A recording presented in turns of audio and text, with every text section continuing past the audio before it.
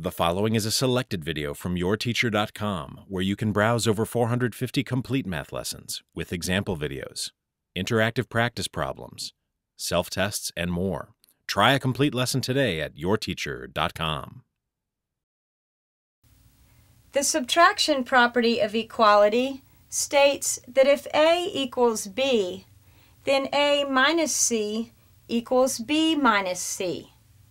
In other words, we can always subtract the same quantity from both sides of an equation. For example, if we have the equation x plus 6 equals 8, then the subtraction property of equality allows us to subtract 6 from both sides of the equation to get x equals 2. Another way of stating the subtraction property of equality is as follows. If A equals B and C equals D, then A minus C equals B minus D.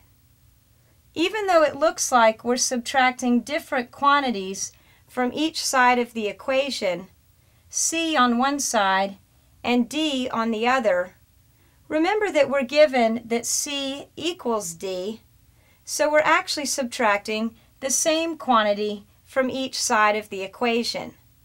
So this also represents the subtraction property of equality.